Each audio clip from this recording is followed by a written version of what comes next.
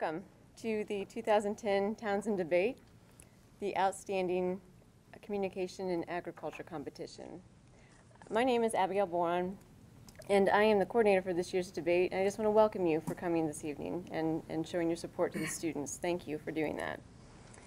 Through the generous support of Wayne Townsend, the College of Agriculture has had the privilege of being able to sponsor this event annually since 2004.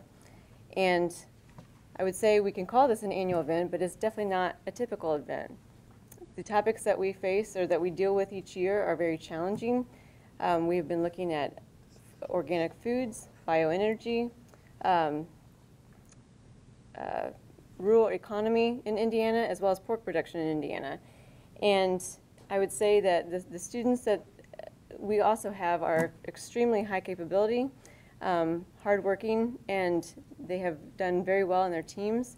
And so, again, this is no exception to the rule this year. And the topic that we are facing is land-grant universities are positioned to solve 21st century problems. And I think this is a very interesting topic for all of us to look at because as we are each very well invested into this university, and as far as our research goes as well, this is going to be a very interesting topic, and I'm looking forward to listening to the team's debate this evening on this. Also, as a newer researcher in my field, I was once posed with a question that I kept coming back to time and time again. And one of those questions, and this question in particular is the course of ideologies today driven by funding opportunities, or is it driven by creative inquiry? And I think it's a valid question because as we look at the various opportunities and challenges that we face in higher institutions of higher institutions of learning, it's a very interesting question, and I think it's not any different to look at it in terms of land-grant universities as well. So I believe tonight that these students are going to be facing that particular question as well as a number of others that they will bring up to be able to support their debate in terms of the affirmative or the negative. In a moment, I'm going to ask each of them to stand up and introduce themselves. But before I do that, I do just want to acknowledge that the teams themselves have put in very much of hard work and dedication. And I also, as you're aware, we have the negative and the affirmative. Only a half hour ago did they find out which side they were debating. So they did have to prepare ahead of time for both sides of the debate. So for the last month, or maybe a little over a month, they have actually been doing research in terms of collecting resources and interviewing individuals to bolster their debate on both sides. And so tonight we will see how they handle those sides. It'll be very good.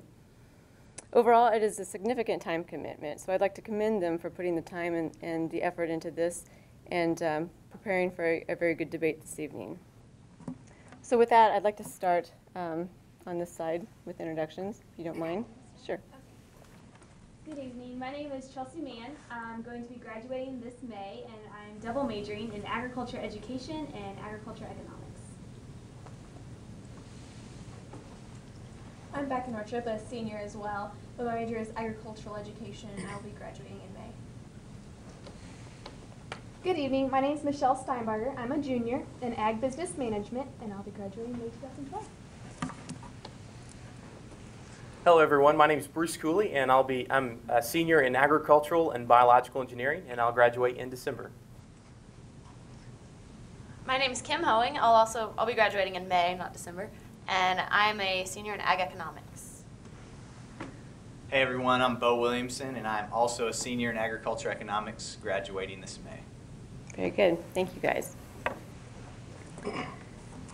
Also, as part of this competition, we have an essay contest, and any of the students that are participating in this debate also have the opportunity to do, as an optional part of the competition, an essay contest, or participate in the essay contest as well. I'm asking that they write on the affirmative side, no more than 500 words, and the intent is that the winner of that essay contest will then be, their essay itself will be used in a future publication that comes out of the Ag Communication Service, as well as be interviewed for a feature story as well. Of course, what would a debate be without the judges who decide who the winner is? So I'd like to acknowledge our judges panel this evening. We have Dr. Chuck Hibbard, who is the director of Purdue Extension, Dr. Natalie Carroll, who is a professor and Extension 4-H Specialist, Dr. Sean Donkin, who is a professor in animal sciences, and Christy Krass, who is the Research and Development Communications Leader at Dow AgriSciences. Thank you guys very much for coming to this evening.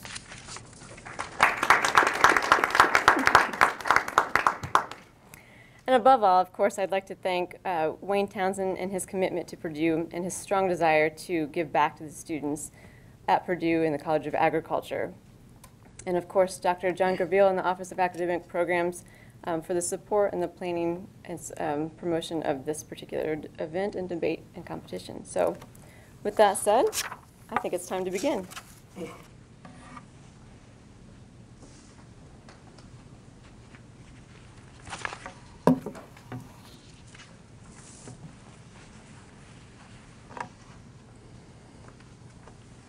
Well, ladies and gentlemen, from a student's perspective, I just want to thank you again. This has been a lot of time on our parts, but we've thoroughly enjoyed the time of getting to learn more about the land-grant institution that we're at. And we have a special thanks for Mr. Wayne Townsend. It's unfortunate he couldn't make it here tonight, but he was the great visionary of this debate, as Abigail mentioned. But today we're not here to talk about Mr. Townsend's greatness. We aren't here to talk about his outstanding contributions to his family, his community, his university, or his state. We're here to talk about a resolution that our team stands in affirmation of. A resolution that states, land-grant universities are positioned to solve 21st century problems. And they are going to accomplish this through educating tomorrow's thought leaders. Before we begin to address this topic, we need to take a step back in history. The year is 1862. America is in the midst of the Civil War. Among all the other things that are going on in the Congress's mind, one man had a vision, and that man was named Justin Smith Morrell, a young congressional representative from the state of Vermont. This son of a shop clerk was indeed a revolutionary. He set into place a comprehensive, far-reaching system that forever changed the educational landscape. Through the adoption of the Morrell Act of 1862 and the subsequent acts that followed it, the land-grant university system has been set up to be the greatest practical education component in the history of education. Ladies and gentlemen, again, land-grant universities are positioned to solve 21st century problems, and they are accomplishing this and will continue to accomplish this through educating to tomorrow's leaders. Land-grant universities have continued to provide the best in practical education for their students. And land-grant universities are continually creating an army of change agents in communities, in the states, in the countries, and ultimately in the world. In the August 2001 issue of the Journal of Agricultural and Applied Economics, Dr. Michael Martin tells us, and I quote, "The very essence of the land-grant was and is to break tradition and convention. And that essence to break tradition is exactly what allows land-grant universities to have continually provided the best practical education for its students." Faculty and professors have used the ever-evolving pursuit of non-traditional approach to their research, to their outreach, and to their education of tomorrow's thought leaders. And in doing so, they have better educated their students. Now, my opponents might say that since those researchers have divided attentions, again, outreach, education, and their own research, they might provide a mediocre education. So, yes, professors do have divided attention. But isn't that the very essence that makes the land-grant university experience so outstanding? Dr. Norman Slomeka, in his article, An Examination of Trace Storage and Free Recall, tells us that the mind must have something to recall. It must have an experience to capture the essence of what we're learning. And that's precisely what land-grant university professors are doing through their divided attention. Land-grant universities are continually creating an army of change agents in a community, in the states, in the countries, and in the world. You know, my dad always used to tell me past performance is the best indicator of future success. Well, when I survey the history of land-grant universities, I'm proud of that past. The richest part is marked by men like Norman Borlaug, the father of the Green Revolution, and Jabisa Ejeta, the 2009 World Food Prize winner, for his work in sorghum, a crop that feeds 8% of the world. And where do those men come from? Where do they receive their education? You guessed it, land-grant universities. Tomorrow's problems are not known, and it is going to take thinkers, those scientists and researchers that sit in labs in the private sector, to confront those looming challenges. And where are those men and women, those world changers, coming from? I'll tell you where. Here's some facts to prove that. 60% of all of the PhDs, 35% of all the master's degrees, and 70% of all the engineering degrees come from, you guessed it, land-grant universities. Ladies and gentlemen, it's clear. It's very clear, in fact. Land-grant universities are positioned to solve 21st century problems, and they are and will continue to accomplish that through their sound, practical education of tomorrow's thought leaders. Thank you.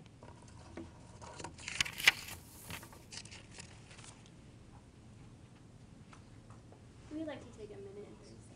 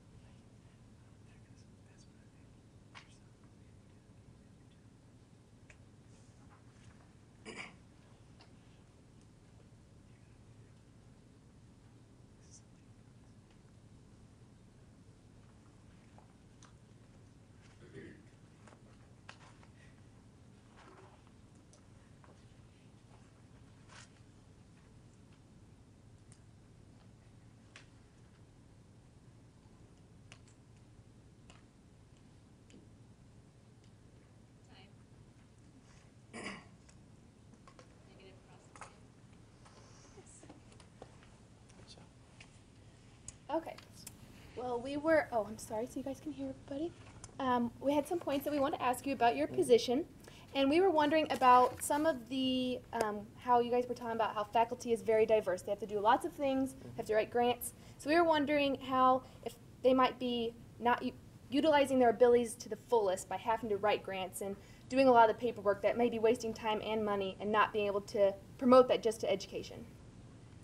Okay, I'll address that. So the question here becomes, who is actually doing the changing, right?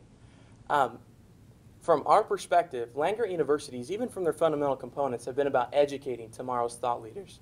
The private industry is made up of a lot of college graduates. A vast majority, you heard the number, 60% of all PhDs are from land grants. Those are the people sitting in the labs at Elanco Animal Health, Eli Lilly, other companies just like it, Kraft Foods, we get the gist. They're the people that are solving the big problems. But here's the key. We can't jump too quickly. Where did they learn how to do those? Where did they learn about the fundamental research approach? It was from those university professors with split time, which is pretty outstanding because they were allowed to have, the university allowed them to do the research, to be able to better bring in an educational component into their classroom, and then to allow their students to better learn from their victories and also their mistakes. Okay, well, thank you. Also, you talked about the Green Revolution, and that has been over 20 years ago, and we're still seeing effects of that. And so you talked about the solutions and things that they're finding to help with that, and how is that, are we losing focus of the goals that we've set for that, or was that just a theory that has not been implemented throughout the years? Could you help me understand your question? Just how are the theories that we're coming up with to solve things like the Green Revolution, are those actually just theories that people and professors are coming up with, or are they actually implementing that within the community? I mean, if you look recently, 2009, you could be... Okay, thank you. Good job.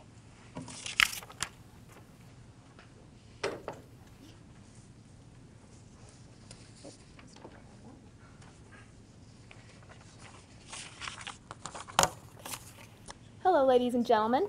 I know we are on the negative side of this statement here, and so I wanted to write down exactly, I wanted to discuss that some of the issues that are challenging our land-grant universities and how they're affecting our ability to solve these 21st century problems of today.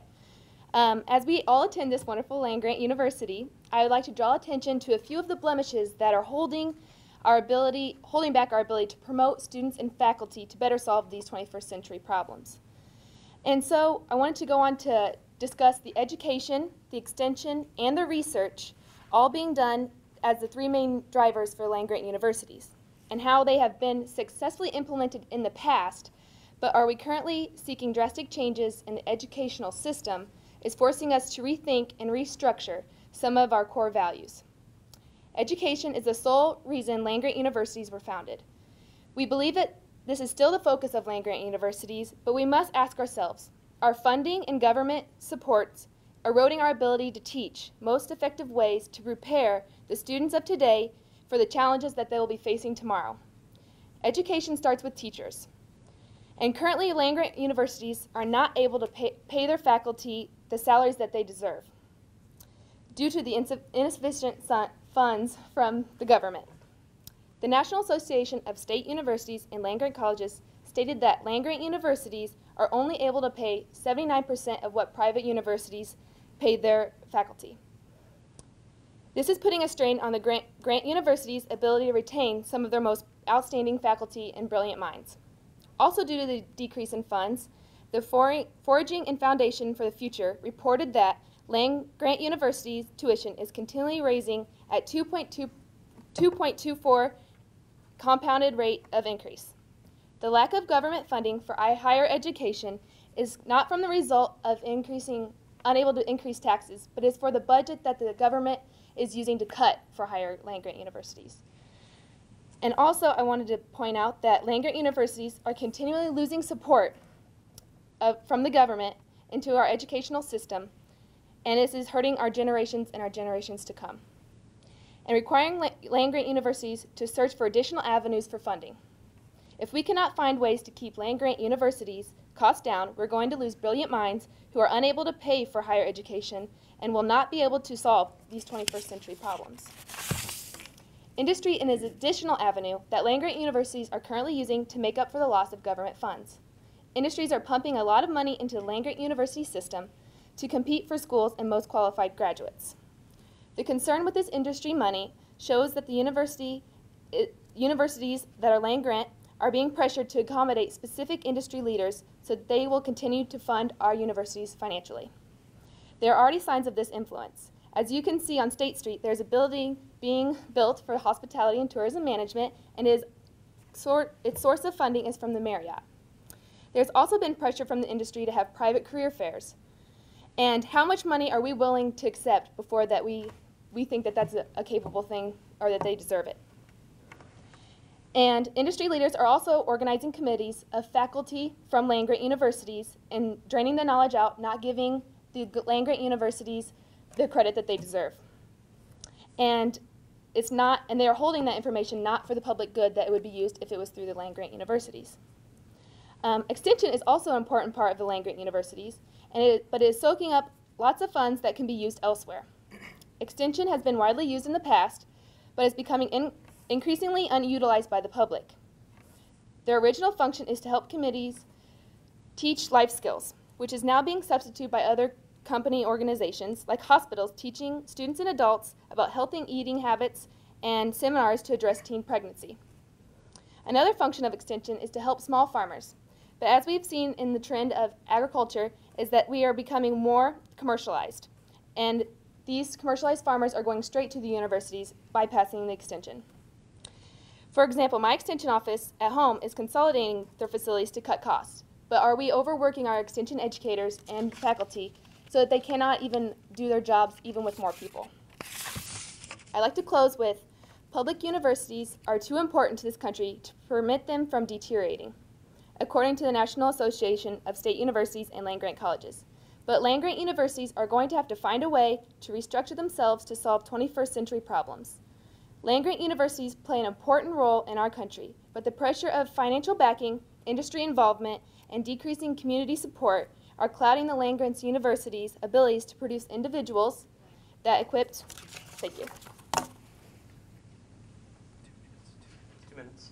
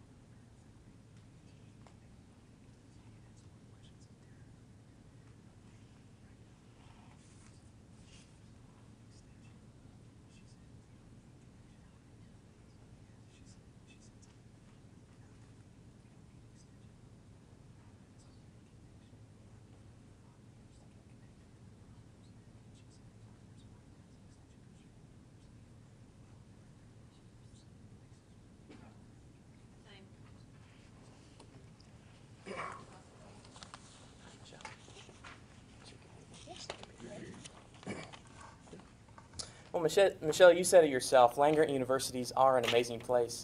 You also mentioned that the core values have been, restructured. What core values are being restructured?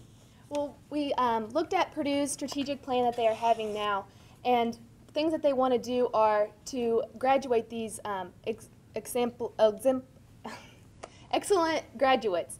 And they've talked a lot about also helping with the industry and being global, but they haven't really put a lot of structure behind it to say, okay, we want to actually have this many classes for this certain thing, so they get to know what's going on in public research and things like that. Michelle, what core values specifically are we needing to restructure? Well, just a lot of it is financial. When it comes down to land grants, we need money. We have to have money to pay our faculty. We have to have money to help keep tuition down to have those students. So our core values, I think, would have to be, are we searching for the right avenues for money, and is it skewing our education by looking for industry? Are you aware that funding is not one of the core values of the land-grant institution per the Morrill Act of 1862 and the subsequent acts after that? Mm-hmm. Okay, great. Then let's go ahead. Now, what is your solution for keeping costs down at the public university? Well, for our solution, we looked at, we are going to need subsidized by companies because that's who's giving us money at this time. But we really need to look at, are we making sure we're putting restrictions on that to make sure that it's not skewing our information, it's not skewing our research, and really trying to pressure the government to see if that's really, if they can help us out any more than they can. Okay, so the solution is still here at the land-grant universities, and land-grant universities still are the site for solving the 21st century problems. Is that correct? Is that what I hear you saying? Well, what I'm trying to say is that land-grant universities are being challenged, so it's skewing, and we're not able to solve our 21st century problems of this time. Thank you.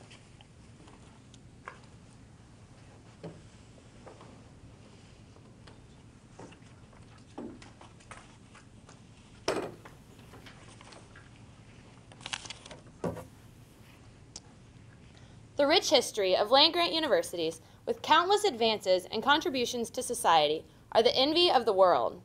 The land-grant model is being replicated globally in many different countries. One example of this is the Terry University in New Delhi, India. This university was developed as a collaborative effort amongst North Carolina State and other universities around the globe to help solve climate change issues pertinent to India and the rest of the world. The opposition may argue that there is not much difference between land-grant universities and non-land-grant universities. The primary reason for this sentiment, according to Vic Lechtenberg, Vice Provost of Engagement for our own Purdue University, is that successful non-land-grant institutions have adopted much of the land-grant mission over the past 25 years.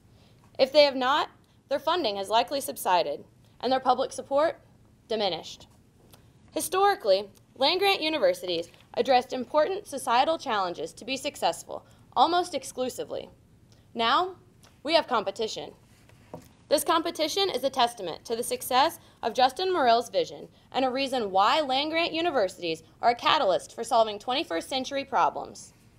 Many land-grant institutions have adopted a real-world approach of fulfilling the role of being a land-grant university to position to solve 21st century problems.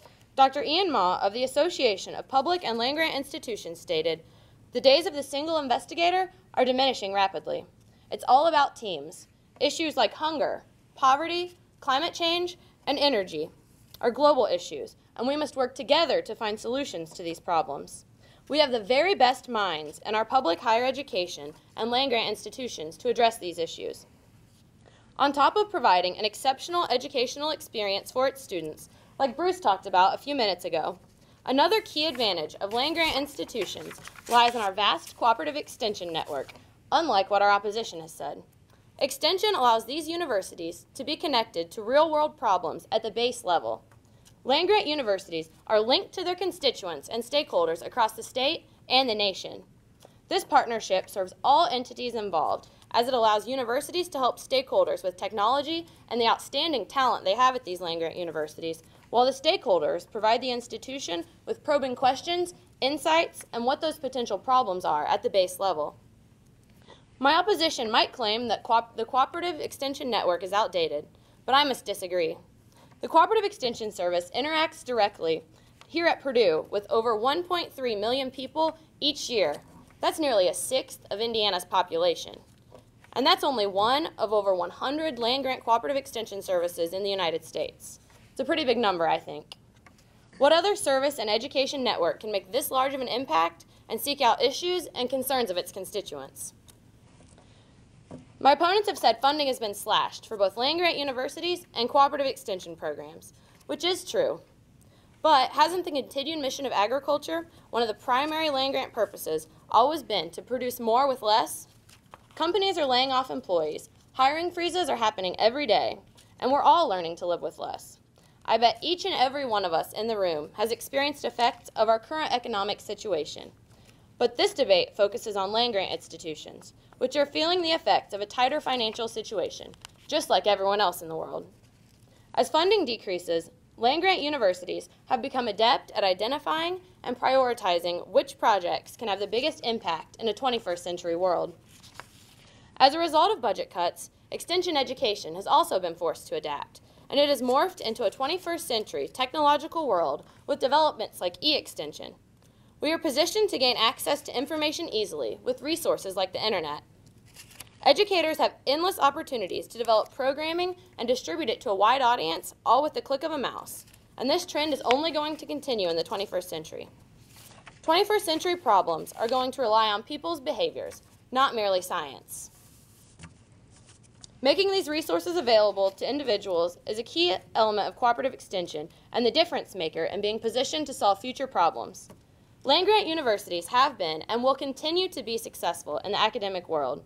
Vic Lechtenberg, once again of Purdue University, stated, "I have no hesitancy in stating that we are well positioned to solve 21st century problems. What we need is resources that are targeted specifically toward collaborative research and cooperation.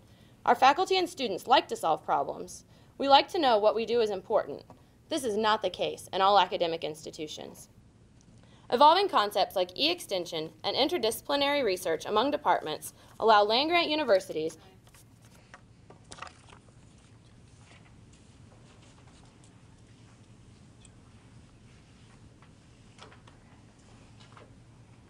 Can we have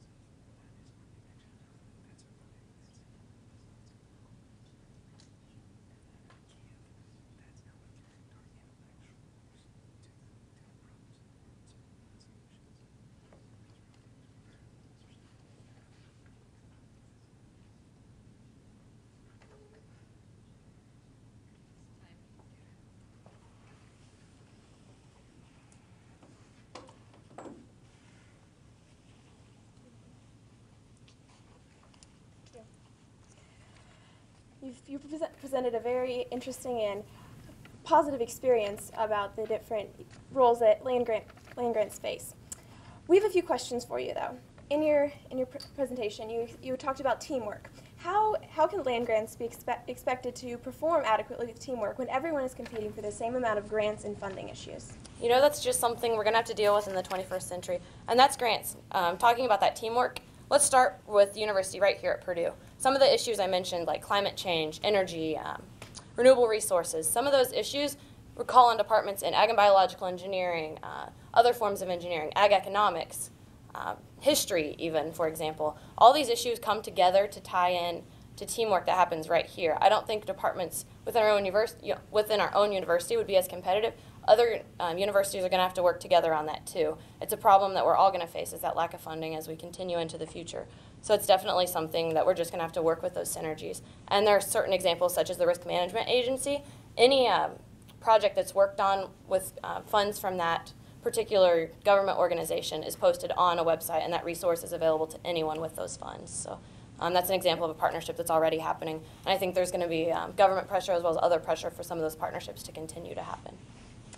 Continuing on with your information about the extension education system, you talk about how they're distributing information to a wide range of audience and that they've reached 1.6 million people. How many of those 1.6 million people were repeat customers? And extension educators themselves in the Journal of Extension in a December 2000 publication admit that they do a poor job of marketing and that one of their biggest challenges is facing how they're going to reach these new customers who know nothing of what extension is. You know, I still think it's reaching 1.3, not 1.6 actually, so there's a little bit difference there. But with the 1.3 million customers that they're affecting, those are people who are coming to them with problems. For example, one particular part of education is youth development and ag education. There are 220,000 members involved in.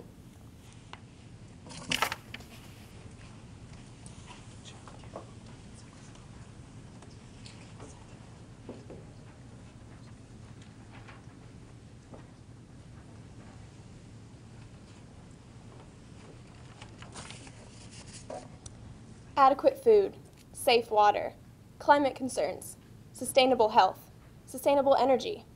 These are the issues that face both America and the world in the 21st century. The question lies on whether land-grant institutions are the educational and the organization that's going to take these problems and face them head-on. In his book, Land-Grant Universities and Extension of the 21st Century, George McDowell points out that land grants, although they have a rich history of success, have many problems in front of them. He concludes that if land grants, individually or as a collective organization in general, want to succeed in the 21st century, they must again become instruments of social change. The stumbling blocks of a land grant mission occur in each of its three systems. Failure of one of them affects the outcome of all as the institution as a whole. Potentially, it could leave us wondering whether the solution to our challenges our country faces, whether it's going to provide solutions to those challenges, or it is simply going to be evidence of a historical generator of success that has been replaced by a more effective model. Education was the founding principle of the land-grant institution, a high-quality education for the people, by the people. This education was accomplished by hiring intelligent professors that were able to mold students to the path of success via educational experiences with real-world problems. Not only was a problem solving a fundamental concept, but it was also the ability to discover and create new ideas as well as technologies that is what drove the land-grant success. Today, professors are often hired on their ability to multitask, their ability to write grants, proposals, develop distance learning and e-learning opportunities, as the University World News reports in its latest findings. What happened to the purpose of educating? That seems to be something fundamental missing in the list of how to hire a professor at a university. Not being able to foster student success or demonstrate any desire about the individual learner is a complaint that many students at large land-grant universities have. Logan Springston, a senior in the College of Agriculture, relates his story about a class that he was in. The very first day, the professor walked in and stated, "I really don't care about this class. I'm a research professor. They're making me teach it." For all the noise and excitement surrounding the university's mission towards the student engagement and promotion, where's the synchronism between these supposed educational objectives and the faculty attitudes and programs that accomplish it? Research is the driving force for the discovery of new technologies and the collection mode of information that are used to empower real-world changes. Since most federal funding is used to pay staff and faculty salaries, most of the research money must come from private and public grants. The Scientist, a life sciences journal, reports that these funding options offer less support to in-depth hypothesis-driven research. In essence, they're hindering research progress in lesser developed and new creative areas. The need for grant writing is taking its toll on professors as they are required to spend vast amounts of time in writing applications before they ever have a chance to do actual research. The future of research is also in jeopardy when it comes to graduate students at land-grant universities. Since funding is available to only a few specific areas of supported projects, graduate students are restricted to conducting certain projects, which hinders their creative spirit and hurts their desire for learning and the love of information. A graduate student at Purdue University who completed his undergraduate and did private research at a private university, Matthew Carroll, explains the two different universities and his experiences. He says the push for publishable work in certain areas is hurting his individual spirit as a graduate student.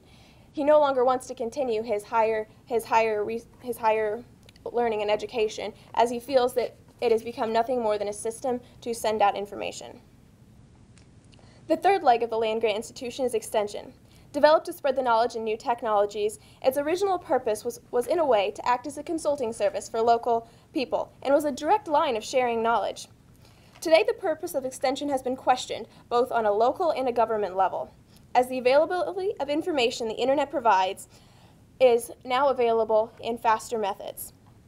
Private firms and other organizations are offering the exact same services in a more well-known fashion. A Michigan State University Extension Specialist, Darren Karcher, relates his frustration in the extension system today. Extension is often behind the curve, as it takes a long time to get a publication out. Paperwork and processes take too much time. My latest work took 2 months to get the information out. By that time, the information was already outdated and pointless. This is why we nearly lost our extension program funding this year. Land grants are not...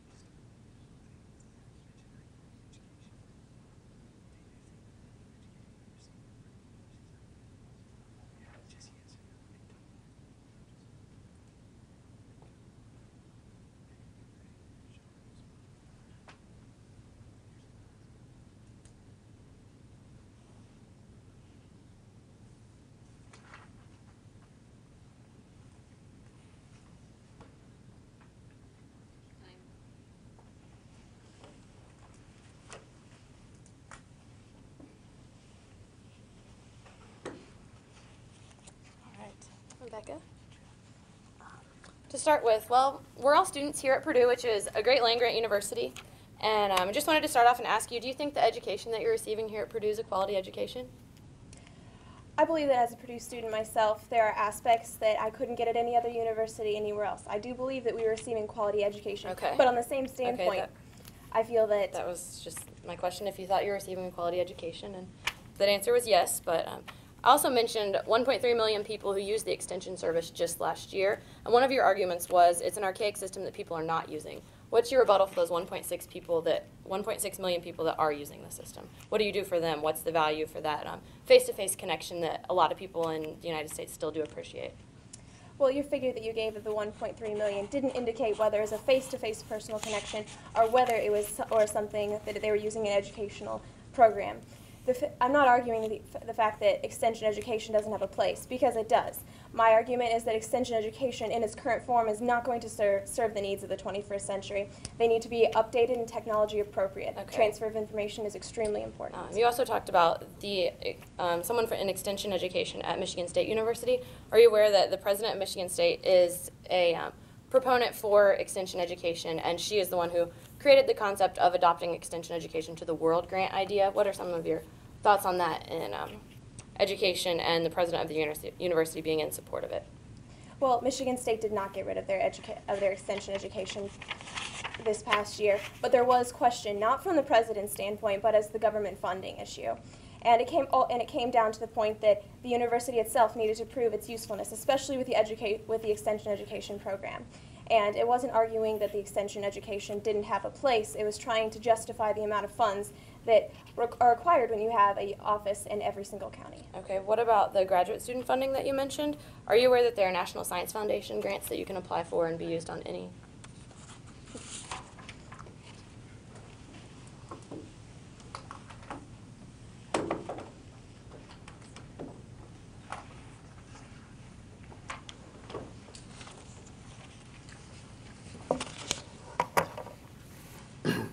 I reiterate that we stand in affirmation of the resolution that land-grant universities are well positioned to solve 21st century problems. Sidney J. Harris once said, "The whole purpose of education is to turn mirrors into windows." That is exactly what land-grant universities are doing. They provide the world's thought leaders with windows into issues of society and charge them with the task of finding non-biased solutions. Land-grant universities offer an army of change agents to deliver research that provides hope. That same hope was brought to Norman Borlaug, the father of the Green Revolution, accredited with saving more than 1 billion lives through hunger. And that same hope exists today for those engaged with land-grant universities, much like us in this room. A name that many of you might be familiar with here at Purdue is Gebisa Ejeta. He is the 2009 World Food Prize laureate for his research in grain sorghum. I find it very important to note that Gebisa Ejeta is a product of land-grant universities. Both his high school and his university in Ethiopia were made possible because land-grant universities like Oklahoma State University positioned themselves there. And to think, if it were not for OSU going to Ethiopia, positioning themselves to educate the world and solve problems, we wouldn't have a Gebisa Ejeta here at Purdue, would we?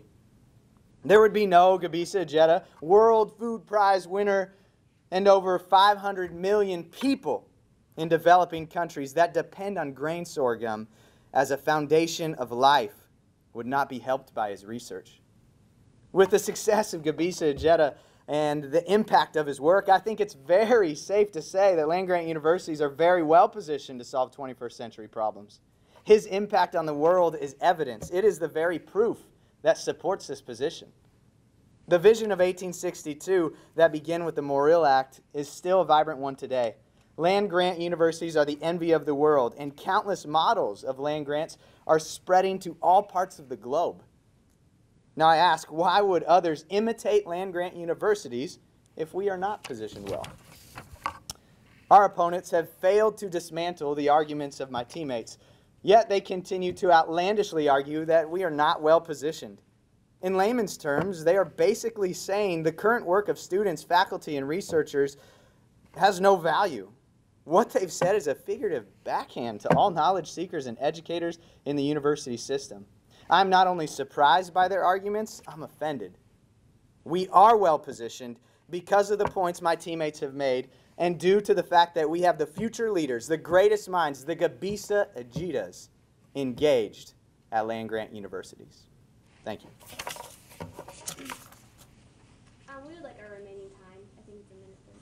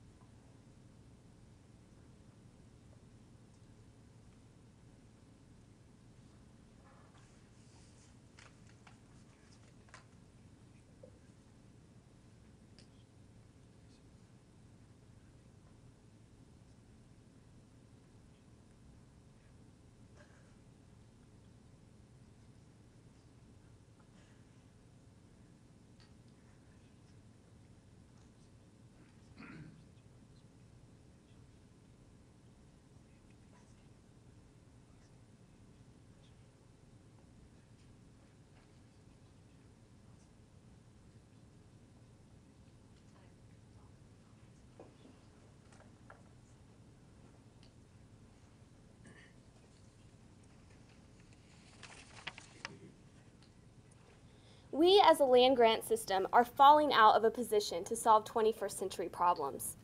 There are significant issues that need to be examined with the model of today's land-grant. Our opponents today have put a lot of focus on the history of land-grants, beginning with the Morrill Act. They must have overlooked the studies that show the Morrill Act was intentionally an economic move that needed to pull the war-stricken United States out of its slump. By providing skills to the people, the United States would be able to create enough economic growth to recover from the devastation of the Civil War. And economics continues to be a major motivator behind the land grants. Education is key to any university, but if land grants are consistently lacking funding to attract the outstanding faculty who can intrinsically challenge students, then how are we able to create a generation of shining stars when the massive individual is okay with the status quo? In addition, the demands of today's professors leave actual education in the background. How can we continue to come up with brilliant solutions to today's problems if we neglect to teach how to solve the problems in the first place? Today's extension service is less efficient than the service of the past.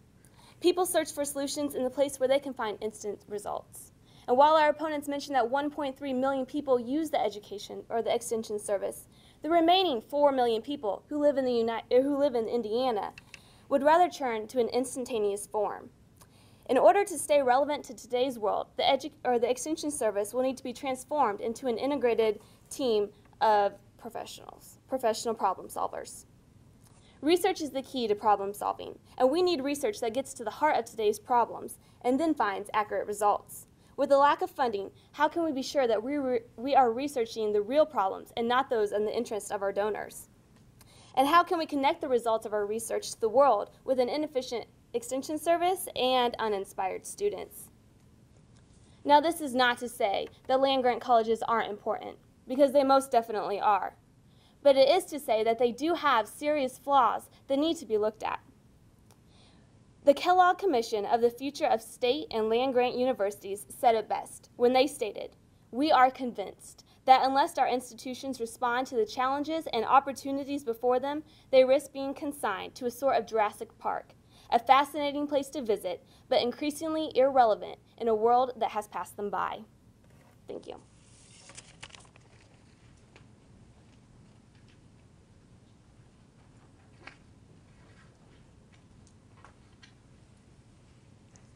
This now concludes our debate for the evening. We're going to take a 15-minute break, allow the judges to discuss the teams themselves, and we will reconvene in here in at about 10 after 8 o'clock. Thank you. Well, I think we have obviously come to a conclusion, and I thank you guys again for your support and your attendance tonight to support our students. I will say that you guys did a great job in debating, and I thoroughly enjoyed listening to this discussion and this debate. I think it presented a number of issues that oftentimes are in the back of our minds and maybe we don't want to admit, but obviously we need to face them on a daily and yearly basis as we look at our goals and objectives for the university. I'm going to stop, and I'm going to allow each of the judges to offer their own thoughts and comments toward both of the teams, and we'll start with Trustee. Okay.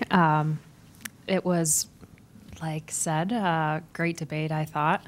A lot of good points. I thought some of the strengths were definitely good delivery. Grammar, I'm amazed by how few ums and likes and all of that were in there. Pretty amazing. A wide range of research and high level of professionalism. Some areas that I think could be improved were mainly, I think, structure, just stating the points and then bing, bang, boom, here they are right up front, so it's a little clearer of a process.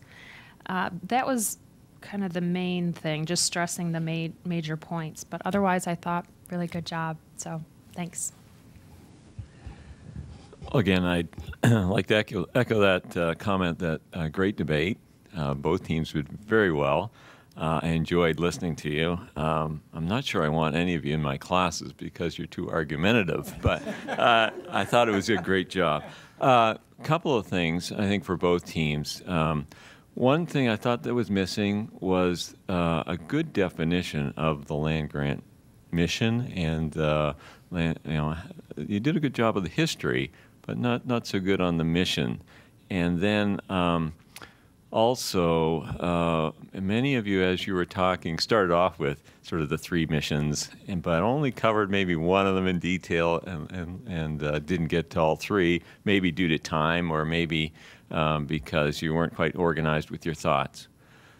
I guess the last item is that, and I've not had a lot of debate experience, but I think you, as a team, probably could take advantage of the fact that you are a team, and when you start off the debate, recognize the fact that you've got other support in the team that may cover one of the other topic areas more in detail. So give us a little bit of a preview of who's going to do what. I think would really help in the organization. But overall, great job. Congratulate both of the teams, regardless of how this turns out. I thought you all did a great job. I enjoyed hearing both sides, and I found some of the statements very thought-provoking, so that's always fun. I enjoyed being here tonight.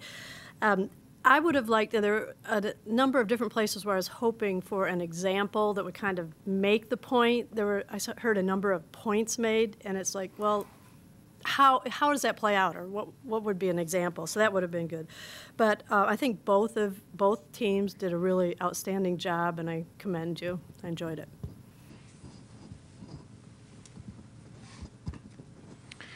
Well, again, commend all of you. This was a really fun debate to listen to, and I enjoyed it very much. I can tell you that I've heard worse negative things and more affirmative positive things, and so nothing that you said surprised me, which maybe that's okay. Couple of things, I really appreciated the fact that you were so respectful of each other in this debate, and I thought that was really important because after all, it is about the issue and not the people, and so I thought that was really great. Couple of things I thought you might be able to do a little bit better. One, each speaker took a little different perspective, but I thought maybe the differences were more subtle than substantive. And so, you have three opportunities to make really different and profound points. And you did that to some extent, but I thought it perhaps could have been stronger. This is a tough topic to really analyze and dig in and understand at a detailed level. I would commend both teams for your citations. It was obvious that you did your homework. You picked out key works or publications that really are landmark works on the conversation around the land-grant university. And so commend you for that and the way that you use those. I thought both teams did a nice job of combining substance with passion. And to me, that's really what debating is all about, is certainly the substance is the core of what you're trying to accomplish, but delivered with passion is your opportunity to really make your point. And I thought both teams did that very well. I do want to acknowledge the negative team from the standpoint that you had a really tough job. I assume you came to Purdue because you loved the opportunity to come to Purdue, and so maybe it was hard to say some of the things that you felt like you had to say, and so I want to acknowledge that because I was feeling for you, because I had the sense that it was hard to say some of the things that, maybe not, I don't know, but that I had the sense. So. And at the same time, I think the affirmative team had a slight advantage because, again, you came here because you wanted to be part of Purdue and a land-grant university, and so maybe it was easier to take your position. But that being said, I thought both teams did a very nice job of arguing your points and again, being passionate about the way that you delivered those. And so I think with that being said, we're ready to announce our winner. And I think all the judges felt really good about both teams. But to tell you tonight that the winner is the affirmative team.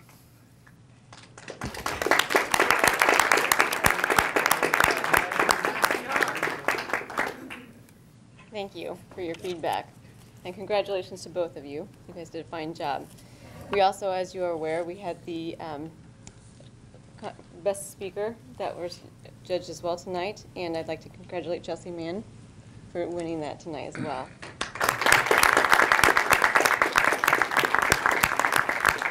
And if you are not aware, the winners of the debate tonight do each win a brand new iPad, so they will be getting that. Second place wins digital cameras, so I'd say they're walking away feeling pretty good. What are the judges? Thank you again all for coming tonight, and you're dismissed. If the two teams would please stay for a few minutes, as well as the judges, just so we can get a couple pictures, that would be great.